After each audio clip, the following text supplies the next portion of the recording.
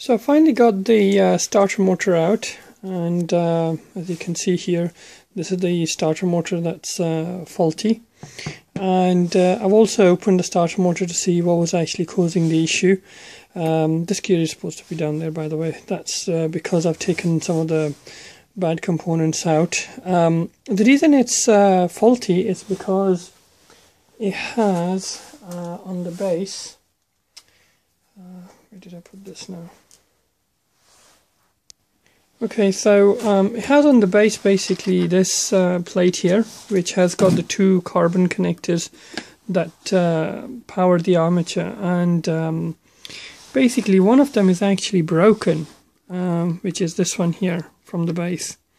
And because it's broken, what was happening was it was creating a short circuit at the back, and that was overheating the whole motor from the inside, which was causing the smoke that I could detect in the car.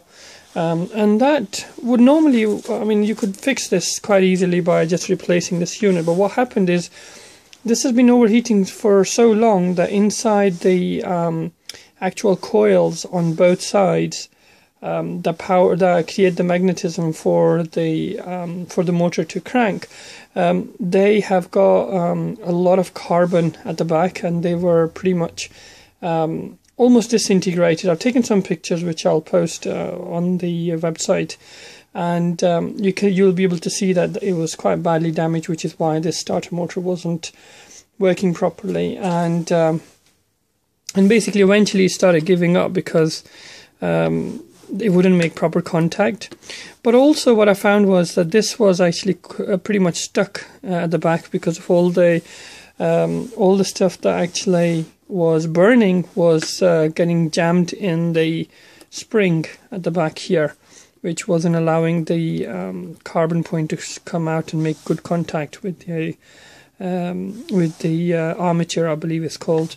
It's the spindle in the middle that powers, so to create the magnetism to rotate the motor. And that's basically this was stuck back here, and it was already broken. So I've decided not to actually repair this. I've got a new motor coming tonight. It's already been delivered. I just need to go and collect it. So once I get that, I will demonstrate the difference. And also, when I first took the motor out, I could see that the motor was quite stiff because of all the deposits inside with the carbon. It should be reasonably smooth. You shouldn't have to apply too much force.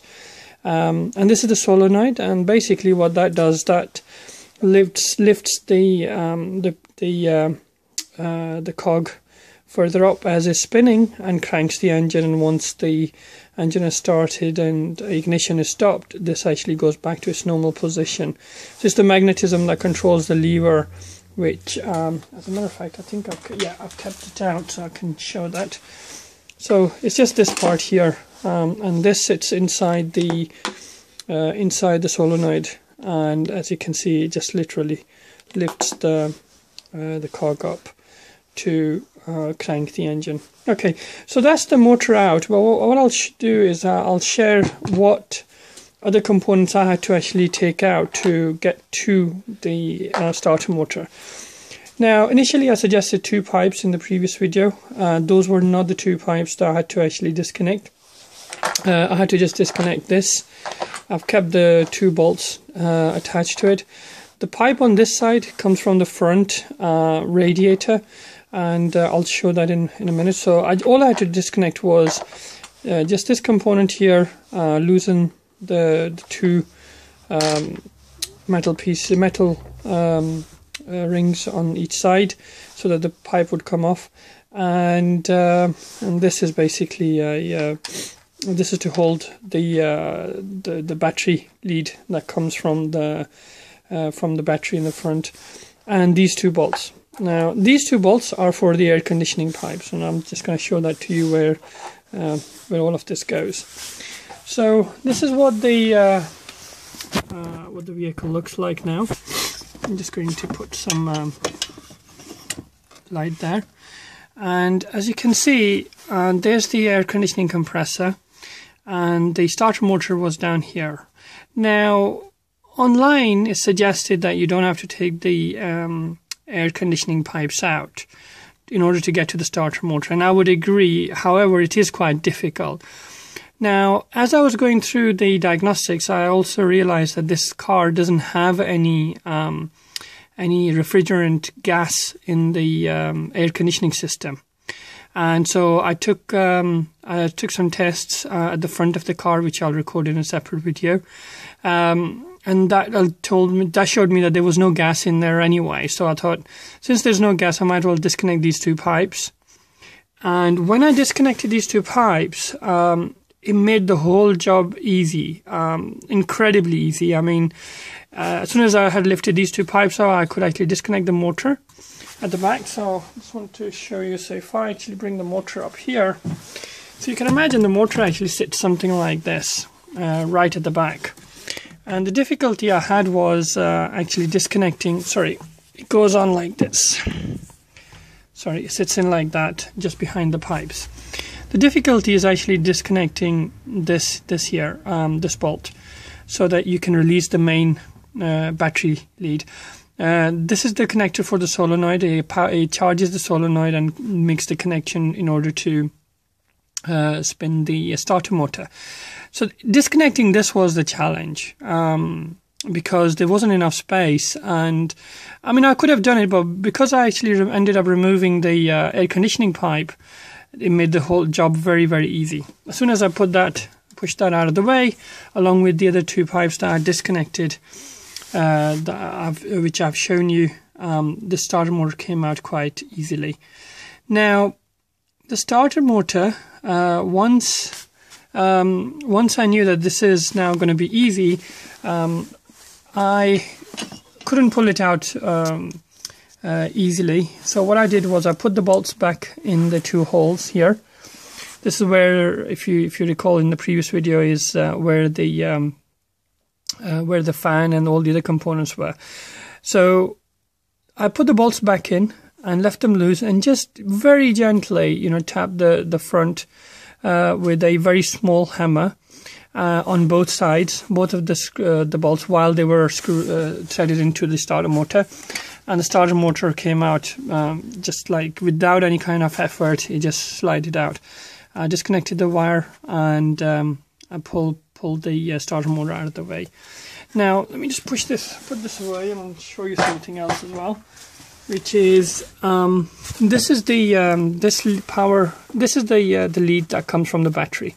Now, I can't pull it all the way out because it goes down and it just has a connector in between, and that connects to the starter motor. And at the moment, although this is actually the air conditioning pipes are sitting like this, they actually go underneath this this pipe here, this one.